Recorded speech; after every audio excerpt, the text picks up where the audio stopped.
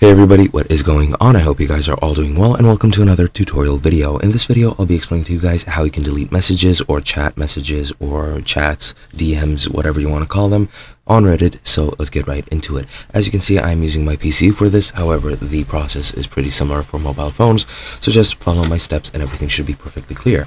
Now, once you're logged in on your account and you're on any page on Reddit at all, it doesn't matter where you are, you just have to go and click on your chat bubble or to open the chat. It is in the top left to the create button, and just click on that and you'll be taken to your chat window. Here you'll see the history of all your chats and all your chats displayed. You can see your threads even, and as you can see, I don't have any threads, but yeah, let's see this DM that I want to delete.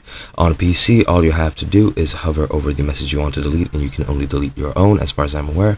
And all you have to do is go here to the right, and as you can see, you have the option to reply, to react with an emoji, or to delete the file or the message. All you have to do is click on delete, and your message will be deleted. And as far as I know, it will be deleted for both sides, so it really doesn't matter what you choose. You just have to click the delete button and then your message will just be deleted.